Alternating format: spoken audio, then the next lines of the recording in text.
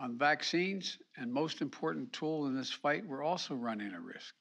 Yesterday, the Food and Drug Administration, the FDA, and the Center for Disease Control and Prevention, the CDC, authorized the 4th shot for those 50 years and older.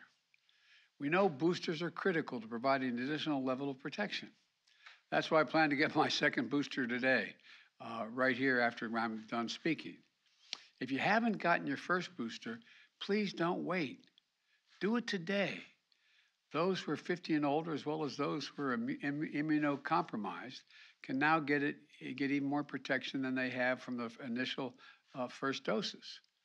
We have enough supply to give booster shots to those newly eligible individuals. But if Congress fails to act, we won't have the supply we need this fall to ensure the shots are available free, easily accessible for all Americans.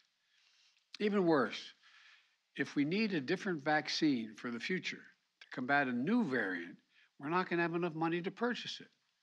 We cannot allow that to happen. Congress, we need to secure additional supply now. We can't wait until we find ourselves in the midst of another surge to act. It'll be too late. And we also need this funding to continue our efforts to vaccinate the world with commitments we made. It's critical to our ability to protect against new variants. There's no wall you can build high enough to keep out a virus. Congress needs to act now, please. Let me close with this. I've worked so hard to get our lives, all of us have worked so hard to get our lives back. We're summoning every ounce of American resilience, pulled every lever of our government, called upon the goodness, decency, and patriotism of American people. Together, we turned an unthinkable pain into an extraordinary progress and purpose.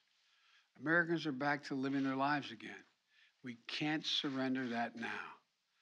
Congress, please act. You have to act immediately. The consequences of inaction are severe. They'll only grow with time, but it doesn't have to be that way. We've proven what we can do when we work together. So I urge Democrats and Republicans to get this done with urgency. Let's stand united. Let's continue to pull together. Let's get this done. Thank you, and God bless you all, and may God protect our troops. And I'm going to get my 2nd booster shot.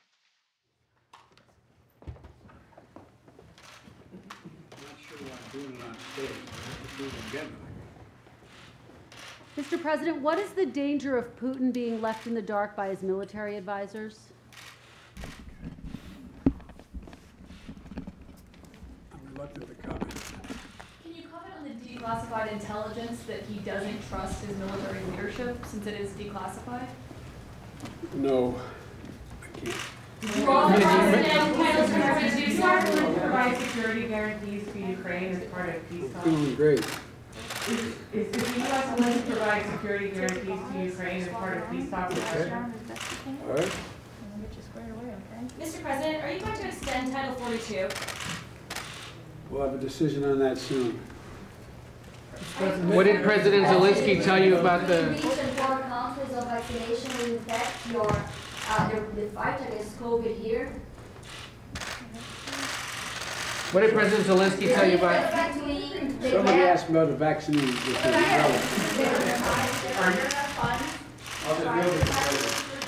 Wonderful. Mr. President, what did you hear from President Zelensky today about negotiations with Russia? I've always thought that it discourages people getting the vaccination when they watch people get a needle in their arm.